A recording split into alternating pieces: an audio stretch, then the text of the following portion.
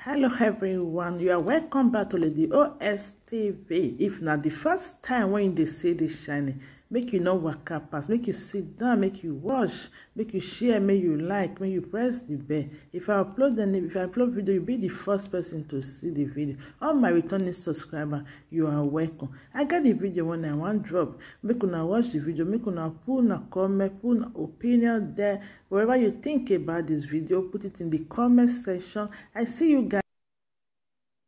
Mr. Starter from the UK. You're welcome to the show Think Tank. Good evening, thank you. You're welcome, sir. Welcome to you, Mazi Obila. Did I pronounce your name correct? Absolutely correct. Yes, my name is Mazi Obila. Thank you very much for welcoming me. Yeah, thank you very much. You're highly welcome. Thank you. You are here. You jumped in for Mr. Śøøn.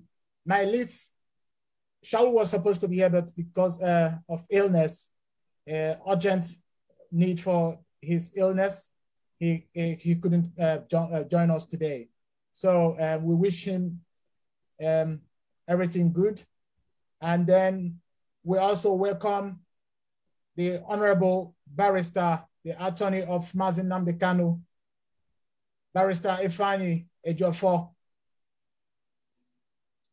So you're highly welcome. Thank you so much. Good evening, Mr. Robinson. It's a pleasure being with you. All right, sir. Thank you. And we are starting. I am going to start with you, sir. Barrister, let me first congratulate you for getting a verdict for the abuse inflicted on you by the Nigerian government.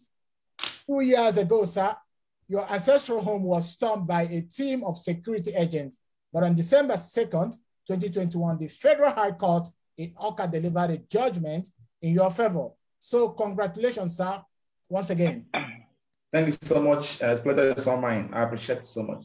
So immensely. All right, sir. Sir, the issue of extraordinary rendition seems to be the point of contention in the trial of Nnamdi Kanu. And from the information that we have gathered, you filed a case on the issue of jurisdiction.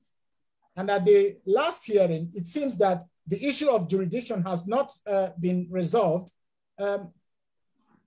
What's your take, sir? Thank you so much, Mr. Robinson. I believe I'm correct. We filed an amended charge. They filed an amended charge against our client, Nnamdi Kanu. Yeah. 7 count amended charge was filed on Saturday night. Shortly after, he was few months after he was abducted in Kenya and extraordinary rendition to Nigeria. So the part of the cardinal point in which we are raising the objection to the decision of the court to proceed with the trial is we are challenging the manner in which, first of all, he was abducted in Kenya and the extraordinary rendition to Nigeria, which process is in clear violation of Article 9 and 14 of the International Covenant on Civil and Political Rights. So first of all, what is to be established in the first place? Was there extraordinary rendition? Was there an abduction in the first place? Yes. Was there an extraordinary rendition in the second place? Yes. Is there any violation of laws in that respect? Yes. So, and we have been able to itemize the laws, as I mentioned, and also the OAU Convention on the Prevention and Combating of Terrorism, which is the law guiding the procedure, protocol for extradition proceedings. So these are arguments we have advanced and comprehensively canvassed in our written submission before the court. So this is from the first issue we listed for his lordship determination in challenging the jurisdiction of the court to proceed with the trial. So, and also, we also delve into the charge, the empty, am I with you? Yes. Yeah, okay. We can hear. So go on. We also discuss exhaustively the watery and the emptiness of the 7 count-amended charge filed against our client.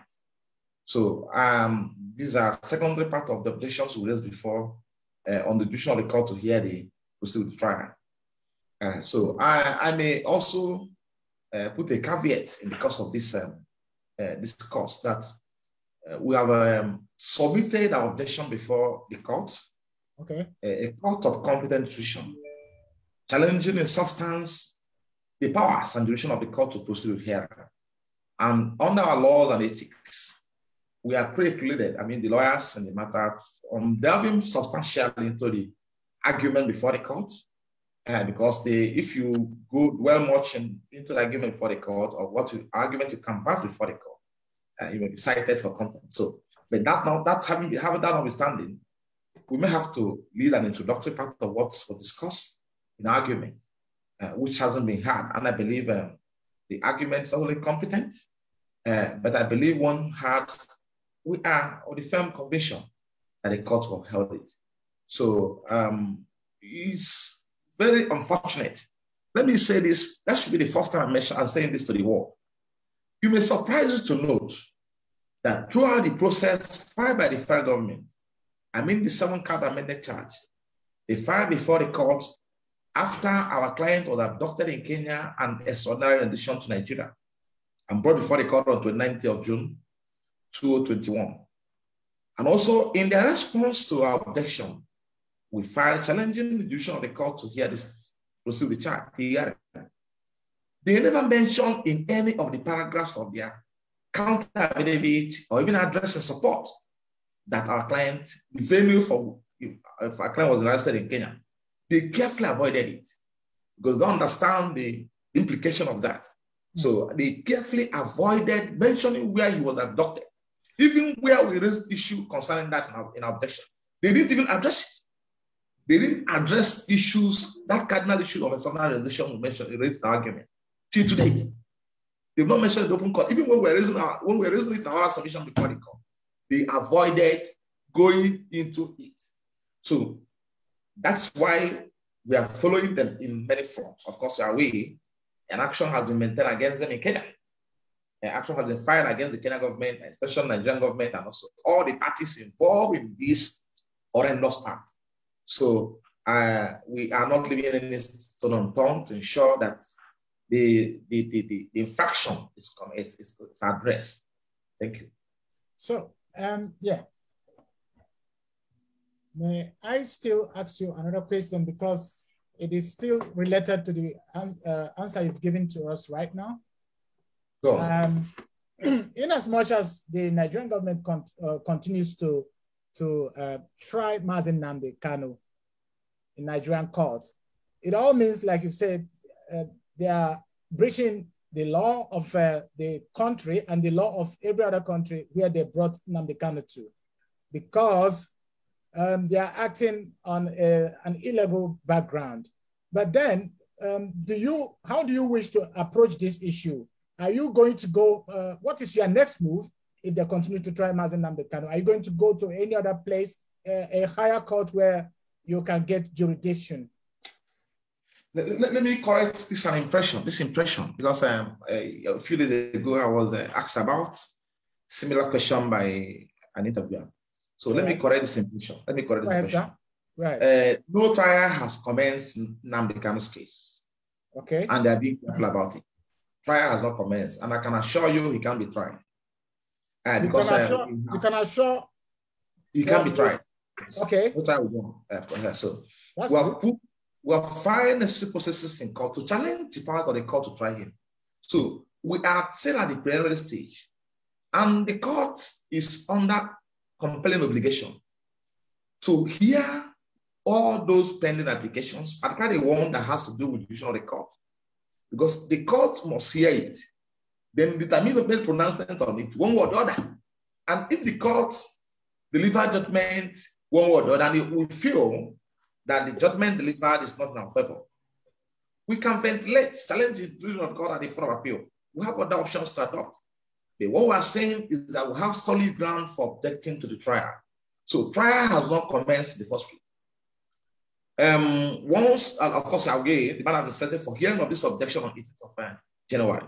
And once objection is ruling in our favor, that will automatically bring an end to that trial to hit 2020 proceedings. And he has to go.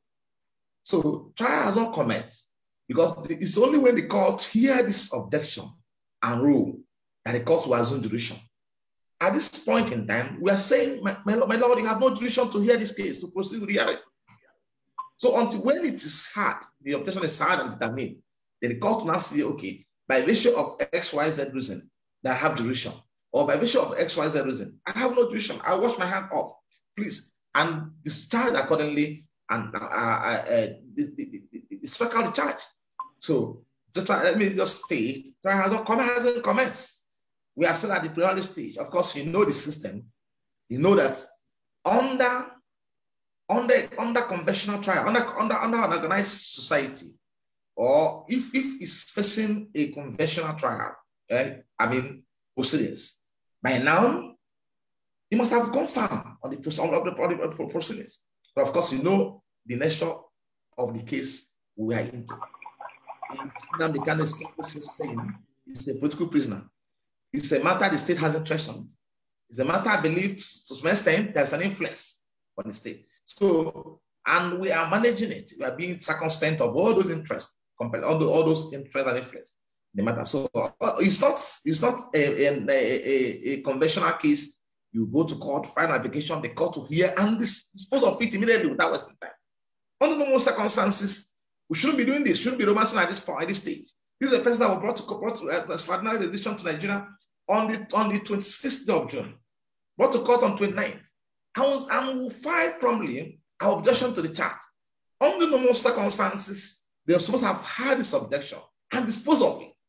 And it is more so when the Nepal laws, ACJA and the Criminal Justice Act, and also the Federal High Court Practice Direction, we are all established on the expeditious nature of the proceedings of this nation. So it's provided for the hearing, day-to-day hearing of this case. But it's not being done. It's not being done. So priority is being given to this kind of case, a case that borders on some allegations brought by SSS. So, but it's not being observed. That's the point. So I wanted to understand the circumstance we found ourselves. And within that circumstance, we are doing all we can to ensure that justice is done to our client. Thank you. Thank you, sir. You just mentioned the issue of influence, and that prompts me now to, I would like to ask you, Mr. Starter. Nnamdi Kanu, can you hear me, Mr. Starter? I can hear you clearly. All right. So Nnamdi Kanu left for Kenya on a British passport, with a British passport, and then he didn't go to Kenya. That's the information we gathered, with a Nigerian passport. And even though he did not go to Kenya with a Nigerian passport, he was kidnapped and taken to Nigeria. As a British citizen, perhaps you can help us to find out or to figure out why Britain is so silent on the issue of the extraordinary rendition of their citizen, Nnamdi Kanu. First of all, I'd just like to say thank you for welcoming me on this platform. I think basically because the UK government doesn't want anybody to know. Once the British government accepts that a British citizen has been kidnapped, tortured, an extraordinary rendition, then they have to do something about it. And I think people need to look at the implications for Britain should Biafra be free. That's the crux of the matter. If you have a British citizen who anywhere in the world is detained illegally or even legally, if someone commits an offence in another country and they're in court, they're incarcerated, we would see it on our news. And I can tell you now, from the second that Nnamdi Kanu returned to Nigeria, there has been nothing. The main media hasn't even given it 30 seconds of media time. So you have to question why that is. I mean, we have the BBC, the British Broadcasting Corporation, that's paid for by taxpayers' money. That should be an impartial media outlet. I was going to ask you that question though, but because you have started, you can go ahead and explain to us what is the public opinion concerning the ongoing killing of Biafrans among the British citizens. What is the opinion? What do they do? What do they think? Well, quite frankly, the opinion of the British people, especially the white British, is nothing whatsoever, because they're totally unaware of anything that's going on. We had possibly, when the NSARS massacre took place, I think the BBC gave it 30 seconds, maybe. They actually broadcast 30 seconds of footage from the Lekki tollgate.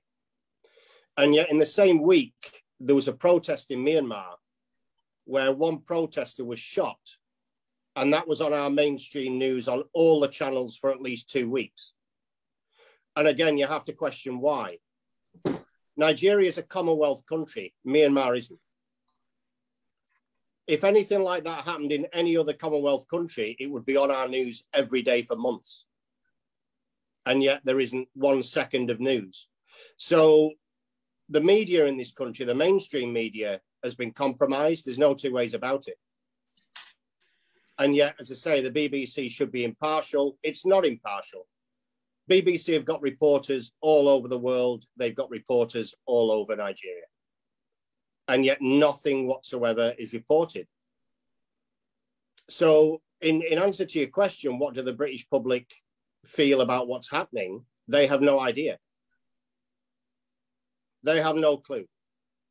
I talk to people regularly about Biafra and what's happening, mainly the elderly people and even the colleagues who I work with. They haven't got a clue. They've no idea. They've no idea. And they're absolutely gobsmacked, to be perfectly honest with you, when I mention about Nnamdi Kanu being a British citizen. They cannot believe that they don't know about a British citizen being kidnapped, an extraordinary rendition. So unless the media broadcasts what's going on, unfortunately, the British public will have no clue. No clue whatsoever.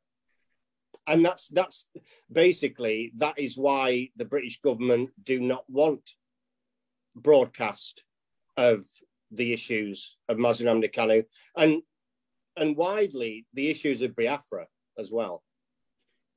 If you remember during the Biafra War 67 to 70, the majority of the people who were protesting in London were white British. They weren't black. I was going to ask you that question. Because an expert told me that for the issue of Biafra to get escalated internationally, that the Biafran must get the citizens involved in their protest, in their agitation. Yeah, so that's essentially the reason why I was asking you this question, and that reminds us. I will ask your colleague, Mazi Kanu Takano. Mazi Kanu Takano, can you hear me very well? Yes, I can hear you. Yes, we are now going to talk about this from a historical point of view. I would like you to relate this issue to that of 1967 program and the genocide perpetrated on the Biafran that nobody heard, that nobody ever discussed. Do you see similarities in the media coverage of the Biafran, of the genocide perpetrated on the Biafran, which Britain was essentially part of it? And what is going on currently, given the fact that the incident and the killing of Biafran, the abduction, is not reported, just like we had Mr. Sèťtł explain. Do you see similarity in both circumstances, sir? Thank you very much for having me in this program in the first place. My name is Kanu Takano, and welcome all our viewers and listeners. First and foremost, on what Mr. Sèťtł said, It's not different. Let me start with BBC. BBC is an agent of Nigerian government. This is the machinery they are using to operate. When atrocities are being committed anywhere in Biafra land, they find it difficult to report. I said this many times. I declined BBC interview when my brother was renditioned to Nigeria. BBC London, I declined them interview because of their activities, because of the way they reason, because of the way they report the issues that is affecting Biafrans. I said, no, I won't do that as a result of protest. Whenever it has to do with anything that will suppress Biafrans, that is the time you see BBC, they will take the leading role. I can tell you, days back, weeks back, months back, when the Fulanis were killing us, the jihadist headsmen, the only thing that a British newspaper or British reporters would do was to come out and say that there is a clash between the headers and the farmers. And in the right context, who are the headers? How old are they? And how old are the farmers? We are talking about young men that are up to 30 years and above, attacking men and women that are more than 70 years old and above. And the only way to use, the only adjective that will be used is that clash. I and our consultant, let Jonathan Cooper, petition BBC on that note. They did not do anything. So this is what they do. When they kill us, they come out. There was one incident that happened. Let me remind the people, that was in BBC Channel 4 radio in London.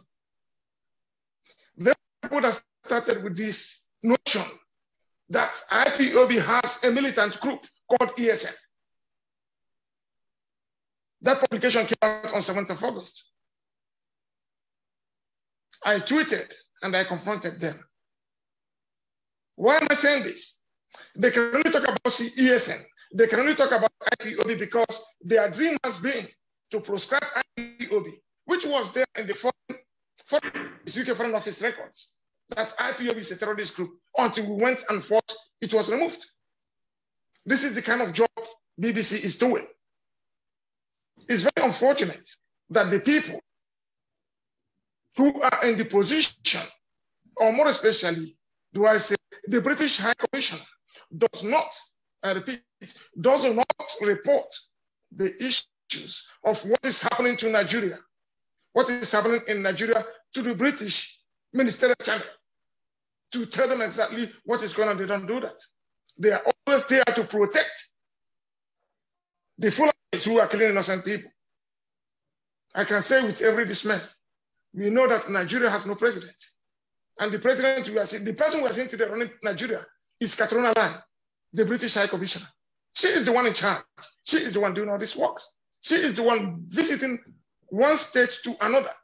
She is the one coordinating. That's why she cannot tell the British people, the British government, that what is happening in Nigeria. When it comes to evil, they are looking for Biafra because they knew actually what they did. The extraordinary rendition we are talking about, they knew that it took place in Kenya. But you know what is funny? It's two Commonwealth countries that renditioned. That should be more of a concern to the UK government. Okay. To the British Parliament. In your assessment, sir, would you say that it is not even Nigeria that kidnapped Nnamdi Kanu but Britain? Would you say that? No, this is not what I'm saying. What it means is that there is no way the right hand will not know what the left hand is doing. It's not possible. That's my own notion. Because if not, the British government would have gone hard on Nigeria. Because what they did was they committed an international crime, which should not in any way must have taken place. Because Nnamdi Kanu is not living in shadows. Nnamdi Kanu is there where people can see him. If they think that they wanted him, they would have gone through the right process in this tradition. But they didn't do that. So going at the back to have kidnapped him, and they brought him back to Nigeria, and the authorities are keeping calm. I think that is the biggest crime. That, in fact, that shows in the other way we can interpret it, probably that that's what happened. If not, they would have gone hard on Nigeria and said, hey, this is our citizen, return it back from where you picked him, and then follow the due process. If at all Nigeria has the case with Nnamdi Kanu. You this remember, is the thing. And yeah. You remember Umaru Dikko of 1985, right? His case, it was essentially, I think that was December. Harry was involved in the effort to kidnap Umaru Dikko and bring him to Nigeria to face accusation or trial of mismanagement of fund. And Britain, I mean, they did it with a couple of guys from Israel. That's what the news said. And Britain purported that effort, and they went heavily hard on Nigeria. In fact, Britain broke relationship with Nigeria for almost 3 months, if I'm correct. And they were quite hard on Nigeria for attempting to take a British resident, not citizen. I mean, Umaru Dikko doesn't have British citizenship like Nnamdi Kanu. He was residing there for a while, and then when this happened, Britain went hard on Nigeria. And it is quite, I mean, it's disturbing to see that a British citizen was kidnapped in Kenya and brought to Nigeria, subjected under this type of torture, giving him one cloth for the whole month he have stayed there. And a lot of all this thing is going on.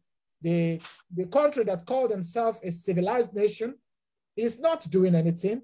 The country that other countries look onto to put standard of what is civilization and not, is keeping quiet. So this is a very troubling situation. And I would like to go back to our guest, Ejiofor. I want to say something before. I want to say something before you continue. I want you to all right, go ahead. You made mention about Umaru Dikko, the incident that took place. Yes. They were claiming that this happened in the UK soil, and they intervened. And at the time, there was a diplomatic row between Nigeria and the UK. And the issue of Nnamdi Kanu is something that did not happen in the UK. It happened in a third country. He wasn't traveling with UK. He wasn't traveling with Nigerian passport. He traveled with UK passport, and it was taken from Kenya and renditioned to Nigeria, and everybody's keeping count. That is what is very, very disturbing, because we can't sweep this under the carpet. We cannot. We can't. And if BBC could not report this issue, like a prestigious newspapers like UK Guardian newspaper carried it, the Sunday Times, we gave them an exclusive interview on this very issue. BBC could not report. The only thing BBC will be able to report, the only thing they are interested in is just to come up to report IPOB has a militant group.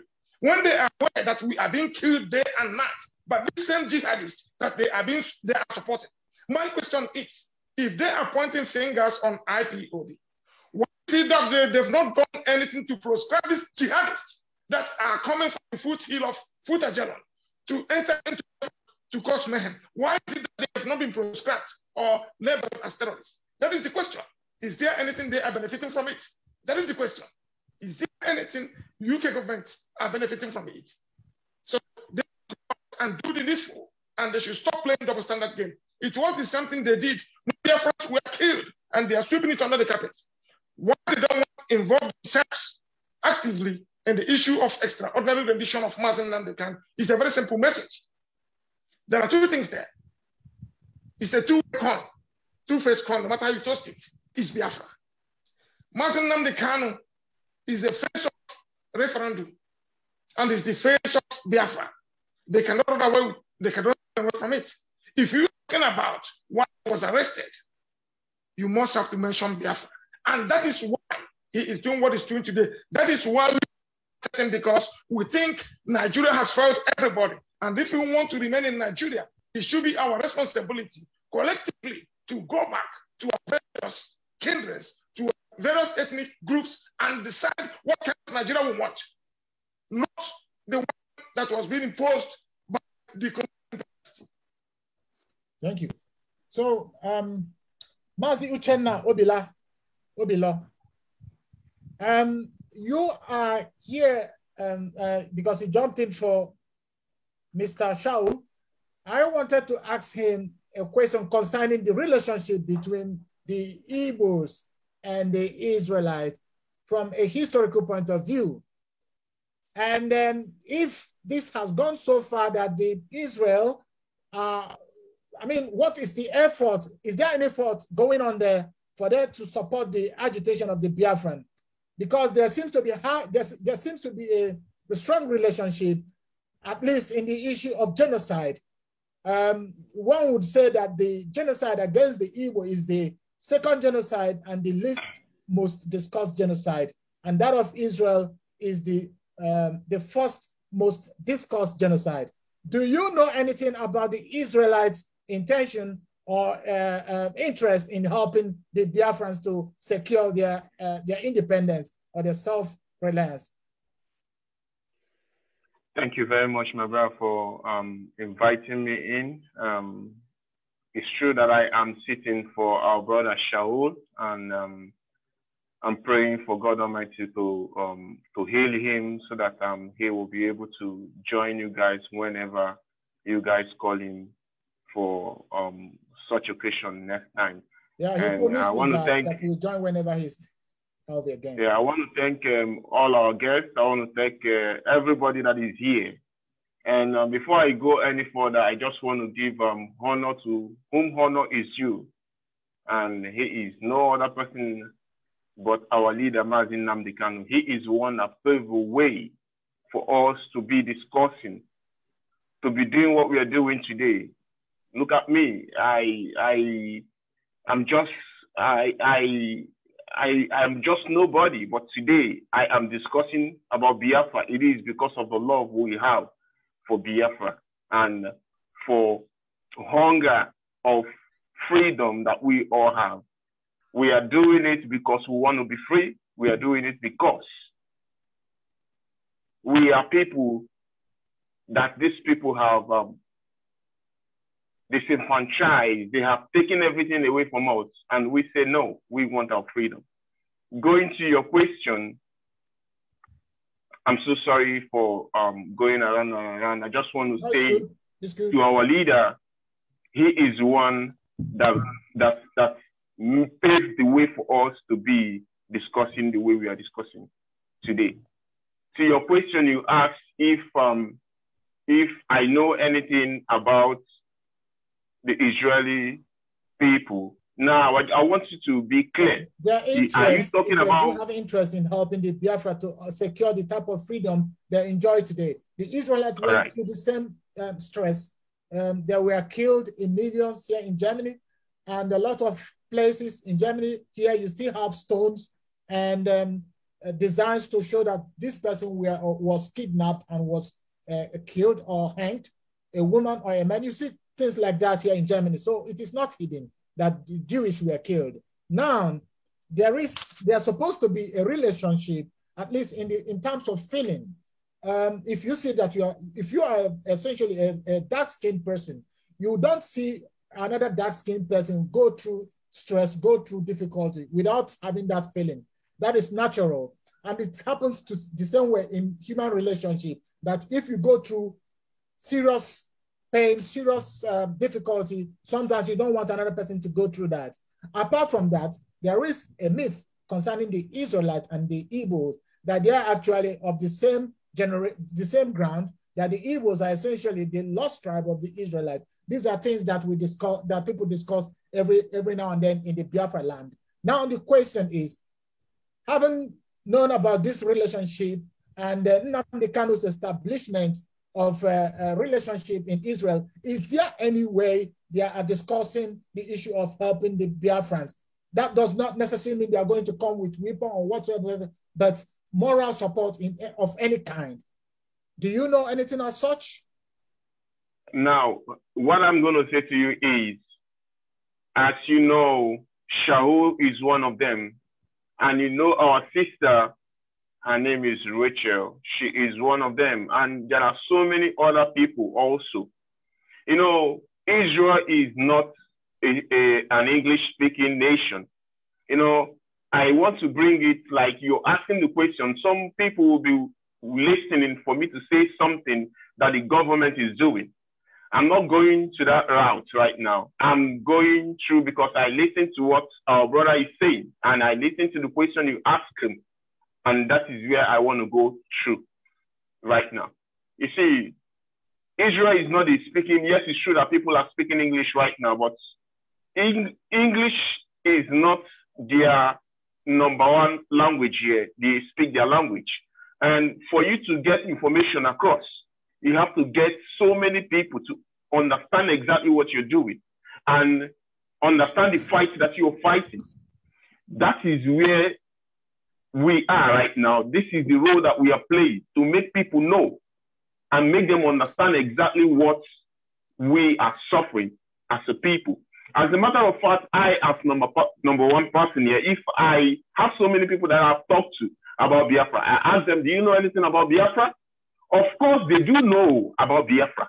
They will tell you the story about Biafra. I'm talking about here in Israel.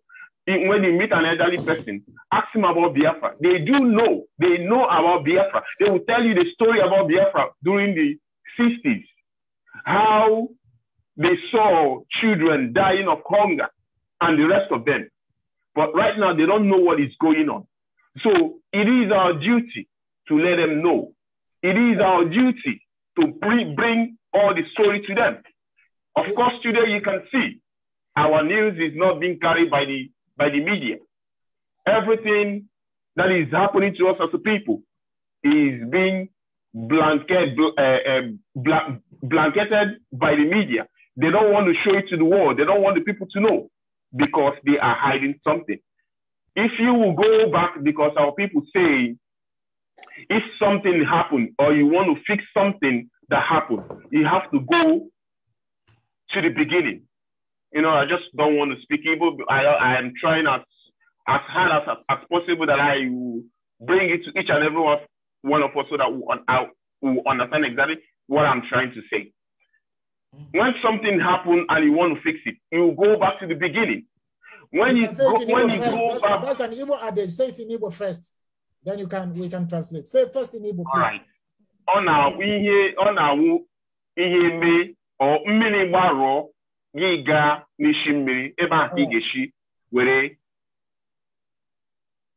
That is exactly I'm going to leave it. So, all right. During the days of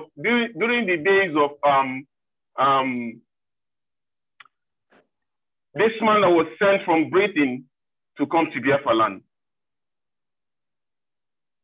he was the one that came to Biafra land. When he went to the north, they said to him, people across that Niger River, they are the lost tribe of Israel. From there, he knows who we are. And he came in, he found out everything about us as a people. And he came to agree with what they said to him, that we are the lost tribe of Israel. And they came in. They tried to do everything they do to destroy us. As you can see, during the war, they tried to destroy our life. But our leader, our eternal leader, Odumegwu, will try everything he can to save our life. But people and their media, they tell different stories. Now, they destroy everything about us. They say we have no history as a people. They said we have no history. They destroy all they can. They stole all they can. Whatever they cannot destroy, they stole it away from us. And we are here as a people today. But where I'm driving at is, we as a people, we as Biafrans, we are the same people with Israel. That is the people of Israel and Biafra. They are the same people. But the difference there is, the language is what is separating us. Apart from that, we are the same people. It doesn't matter how, and it doesn't matter what they say. So the IPOB leadership, they're bringing the information to the doors of the Israelites to to create this awareness that is so much needed? I will not want to go that route. I will say to you that so many things is happening. Okay. And the leadership are doing everything they can, trying in every way possible to make sure that our leader is released. This is exactly where I'm going to hold it for now. Thank you very much. Thank you. So we are going to discuss this also on the basis of the IPOB presence in the world.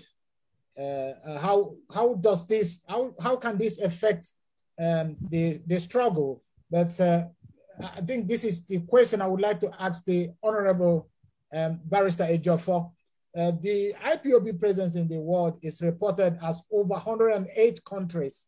In this regard, Biafra seems to have an advantage that other countries do not have, because some of them hold strategic position in the country where they live. For example, in Britain, there are names you can call like Chinenye, Omukwe, Chika, Omonna, etc. In Italy, you also have an Igbo man that is in the Italian parliament. And the ICC boss happens to, Ebua Osiji happens to be an Igbo man. In the United States too, you have a whole lot of some Igbo or some Biafrans that is said to be the mayor of their city. So the question here is, in as much as this, the Igbos or the Biafrans have this upper hand everywhere in the country, are they using it effectively in the struggle? I would like to know, Barrister, do you know if some of these Biafrans, especially those in the judiciary section, are contributing in the struggle by, at least by using their offices abroad to support the effort of your client, Nnamdi Kanu? Thank you so much, Mr. Robinson. The questions you asked apparently appears a bit confusing, but I will attempt it in a manner that will do justice to it. First of all, the overwhelming presence of IPOB across the world is a clear message that IPOB is a peaceful movement. And it's also clear indication that IPOB is not a violent movement, violent organization. I will take you a step further. Recall that sometime in 2017, IPOB here was politically proscribed. I can put it that way, because the order through which the proscribed IPOB was obtained through the back door, and we challenge it. We're still in court of appeal today. So awaiting decision of the court of appeal. So the day in hearing this appeal is apparently occasioned by the federal government inability to respond to the processes filed in court of appeal within time. But we are moving further to ensure it is hard and possibly disposed of the appeal. There are a lot of interventions by people, erudite scholars across the world who are of Igbo extractions. I'll put it this manner. So they're making their contributions, not financially, but assisting in material-wise, not professionally in the one in which let me put it this way, because I don't want us to discuss our strategies here, all our strategies here, because a lot of people are listening. You can see, of course, you can know, you observe that I'm not participating in video discussion or reasons I believe you should know. We understand. So I wouldn't want to go into the merits, otherwise, you don't have to, if it is not correct, you don't have to. Right? Yeah, understand. So because I can assure you at this point in time that we have people across the world who are into relevant institutions, judicially and all whatnot, who are in one way or the other assisting the legal team tremendously. So by through research, and also through legal opinions, and it's helping us in no small measure. That I can confirm to you. And also be take note of the fact that the pressure of IPOB, across the world through their protests, their demonstration, peaceful protests, in demand for the release, immediate unconditional release of Nnamdi Kanu is impacting positively in what we're doing here. I won't say further than this. but we are making progress. And I must commend those who are helping us in different sectors, different endeavors. So they are doing wonderful. That I can say to you. Thank you so much. Thank you, sir. So this is Mirror African Diaspora TV, MAD. So once again, this is the leading media and in representation of African culture and politics. Follow us on Facebook, Twitter, and Instagram, and subscribe to our YouTube to be notified each time we post a new video. Once again, my name is Robinson Ambrose, Afam Efuna. Welcome to Mirror African Diaspora. Welcome to the program Think Tank. So the question once again to you, Mr. Sèťtł. Like I've said, so we discussed the issue of what some experts said about the struggle of the IPOB, that the British citizen has to be brought to the awareness of what is going on currently, of the inhuman circumstances that the Biafran has been subject to. And we also agreed to the point that for the plight of the Biafrans to be heard in 1967, it was essentially the British citizen that moved out in the city and started demonstrating, that made it, that changed the game. Also, we must remember to emphasize the fact that Nnamdi Kanu has always maintained and said that, that essentially that the normal British citizen is a good person. I don't know if any of you would remember that, but I do remember he said that his accusation has never been to the citizen, like he had never accused the normal Fulani, rather than those that are killing and maiming his people in Biafra land. He also, I believe, have never accused the normal citizen. He has also said that the government is doing it wrong against the Biafran. So my question, sir, what do you think that the Biafran should do in order to bring this issue, to make the government, the British government change their mind, or at least change their behavior of indolence, their behavior of disinterest? What do you think Biafran should do, in your opinion, sir? They need to contact their MPs. Because the only way of doing anything to change any sort of government policies in this country is to make MPs aware, whether they're aware now or not, of what's going on. And then the MP will bring that to Parliament and ask questions. Because questions need to be asked. Because questions need to be asked as to why, one, a genocide in a Commonwealth country is being allowed to take place with no broadcast, no mention through the media whatsoever. And secondly, the extraordinary rendition of one of its own citizens, no one knows. Do the MPs know? Don't know. The MPs and Parliament will know on whatever information Catriona Lang is given to the British people or to the British Parliament. To the Foreign Secretary, a new Foreign Secretary now, which is Liz Truss. Does she know? How much does she know? So the demonstration, so the demonstration alone is not enough. A demonstration is good if you involve everybody in it. The problem is, if you have a demonstration of 20, 30, 40, 50, 100 Biafrans, to the normal person on the street, the normal white British person, what does that represent to them? That's the problem.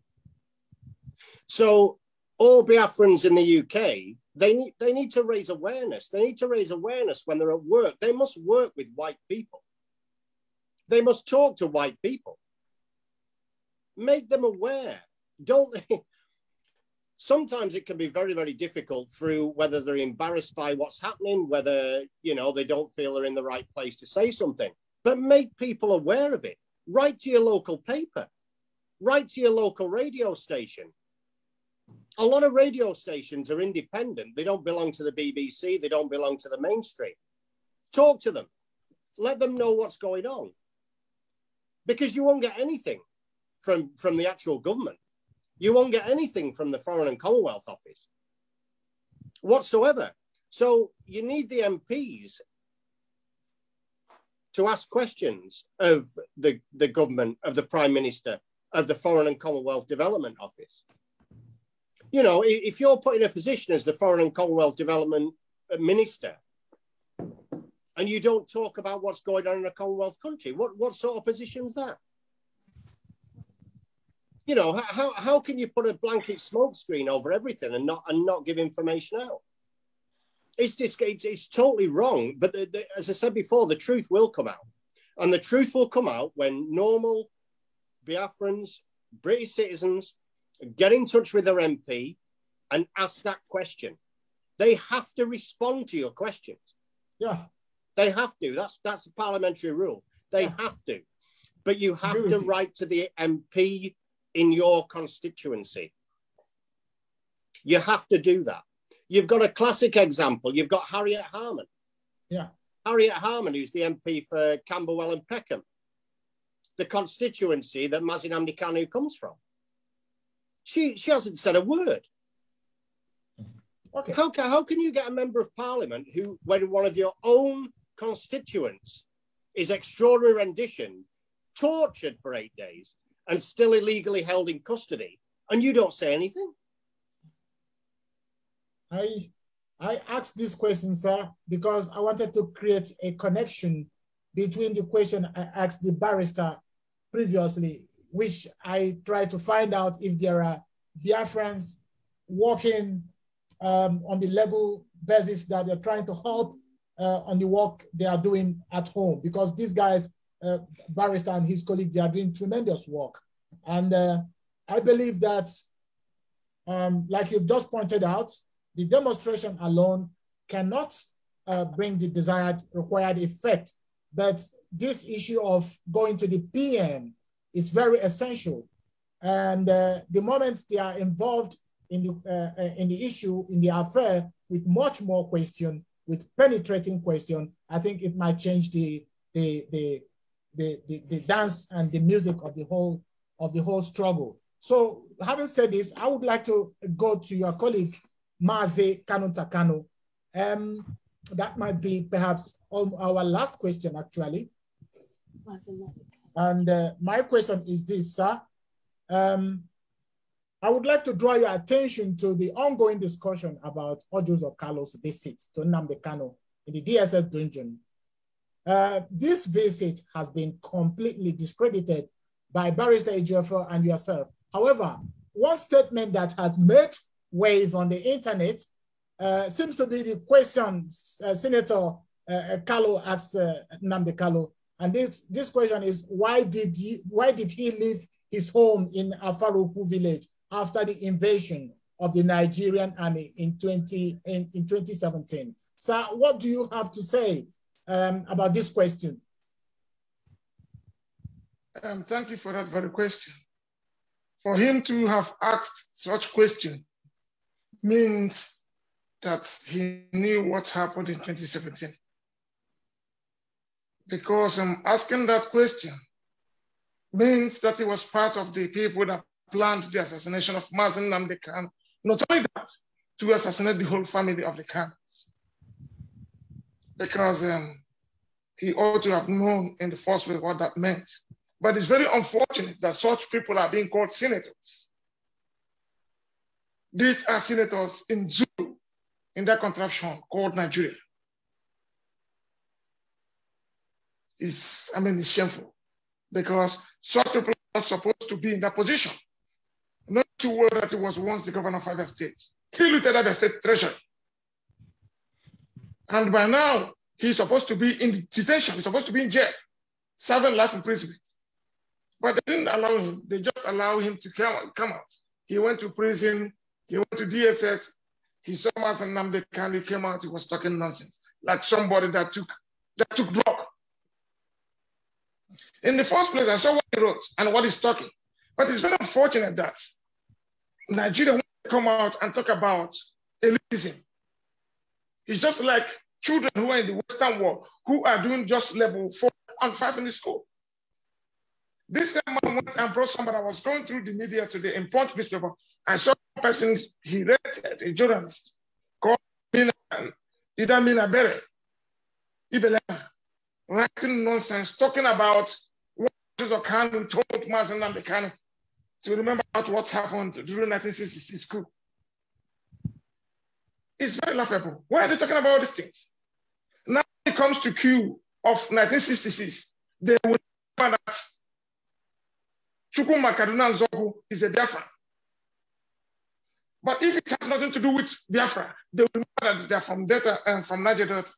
That is very, very laughable. They should as well remember that what happened, like they're accusing these same people of war, they should forget that that was something they refused to implement. The program, they started killing Igbos as far back as in the 1914 up to this very time.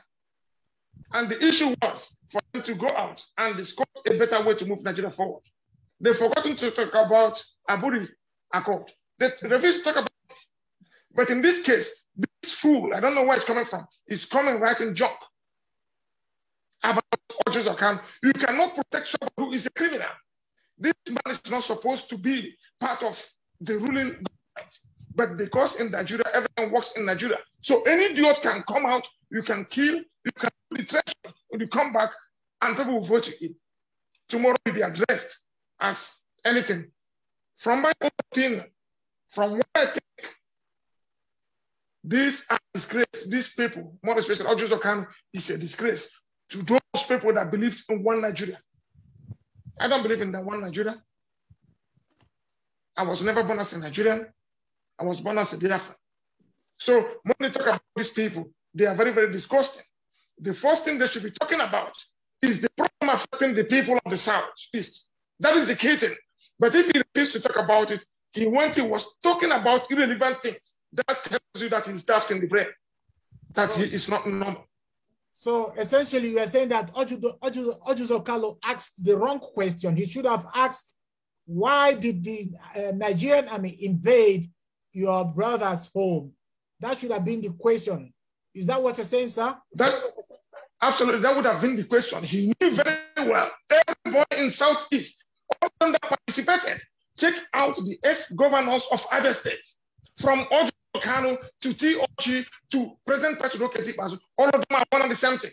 This orchestrated by Okezi-Bazu, he was the one that brought in Nigerian military, paid them with the state's money, count them in Ojuku bunker, count them everywhere to invade my home. They were all aware of it.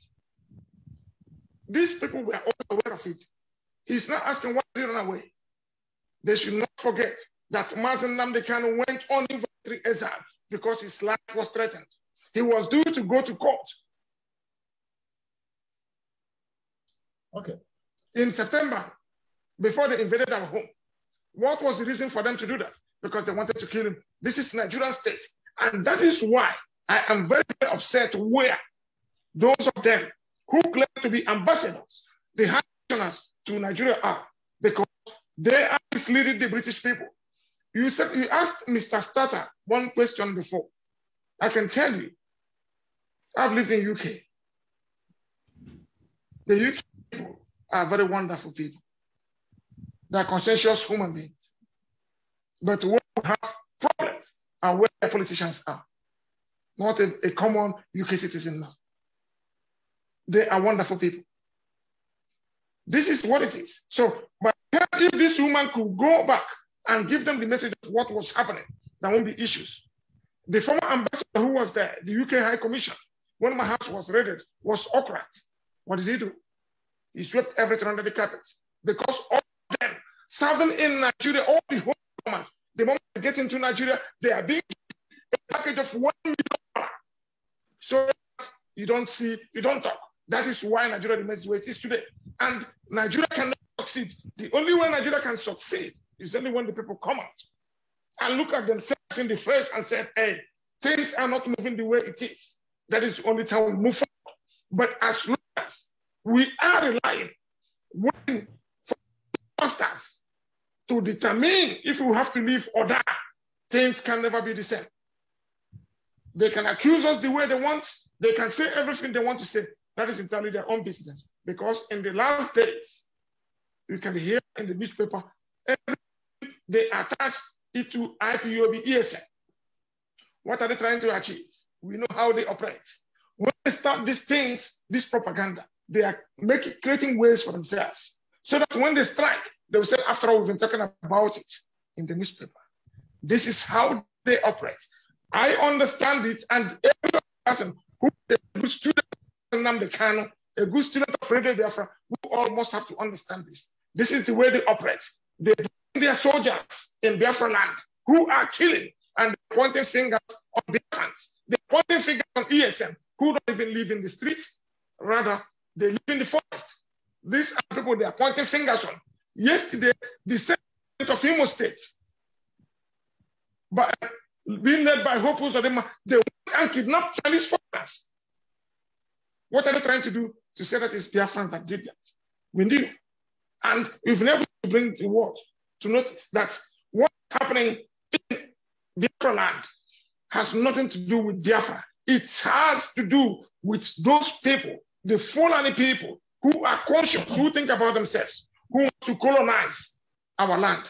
And that is one thing we will not allow to happen. We suffer and we keep suffering. And if they don't change it, we are not going to stop. We take our ground. No inch of will be given to the Fulanis from Sahel. It will not happen. All right, sir. Before we get, we're almost to the end of this program. I still want to say something concerning your person. I think it must be a big a struggle for you as a brother of Nnamdi Kanu at the same time as IPOB member. You are, I mean, what your family is going through this moment. I mean, I can't just imagine it. How do you handle it, sir?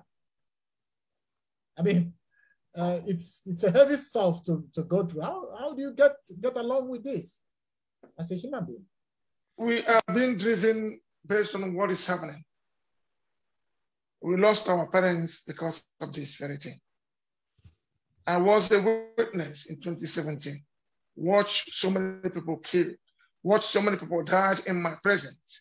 And these are people who are not supposed to die, but we could not help them because there was no way to transport them out. I was in a car with a young man. The Nigerian military took him away. Up to today, nobody saw him. This man was married, had 2 children.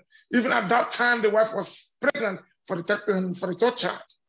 Sometimes when I sit down and look back and think about all these things, I said, no, I can't stop. I cannot stop. What we said is either we get Biafra or we die getting Biafra. That is the only thing that is driving us. And that is the only thing that drives me today. And the hardcore Biafrans know that very well. We will not change.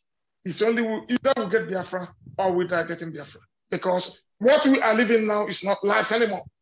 We are not living anymore. We are dead, people walking. Any person claiming to be living must be deluded. Thank you, sir. What do you have to and we'll continue doing what we have to do. What do you have to tell to your viewers concerning the unity that they need in order to get through? That's your last word, sir. We are closing. What do you have to tell? Thank you very much. Yeah. The unity of IPOB. IPOB is one family and there is no one family.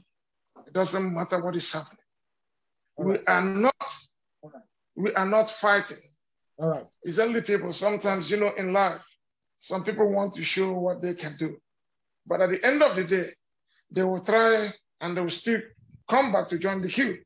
So it's a broader issue. We have one structure. Yes, of course, it's a family issue. All right. We have one issue. It's a family issue. All right. So it's not something that needs to be discussed anywhere. It's a family issue. All when we have problems, it's between us and we know how to handle it. But for now, there is only one structure, there is only one command, and there is only one IPOB. That is how it is. Thank you very much, my brother. Thank you very much, sir. I think I will have you last, Barrister, to conclude the whole thing. If you are still there, I hope you are still there. So, Mr. Starter, your last word for this for today's conference. You are a British citizen.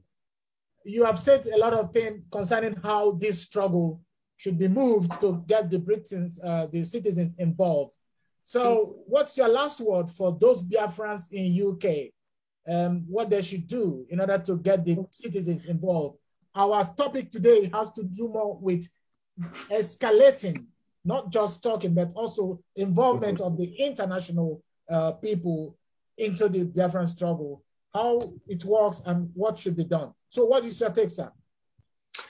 I would just emphasize what I said before with all Biafrans in the UK to petition their MP. Okay. If they don't hear anything from their MP, then go outside their office. Okay. Go outside their office and don't move until they listen to you. Protest, protest, protest, but protest to the MPs, protest to Parliament. Make people aware. Make your white friends aware, your white people in your neighborhood. Make them aware what's going on because they don't know. They genuinely don't know. And to all IPOB all over the world, the magnificent job that you're doing, never, ever relent. Because Biafra will come. Thank you, sir. Whether they like it or not.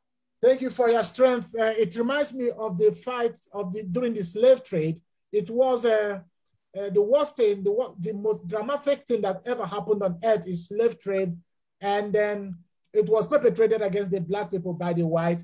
But then we also have to remember that slave trade was not abolished not only by the strength of the black people, but also by the white. So the type of effort you bring, I do commend you, and I thank you very much for the strength you invest in fighting for Biafran. Thank you very much, Mr. Starter, a political activist from the UK.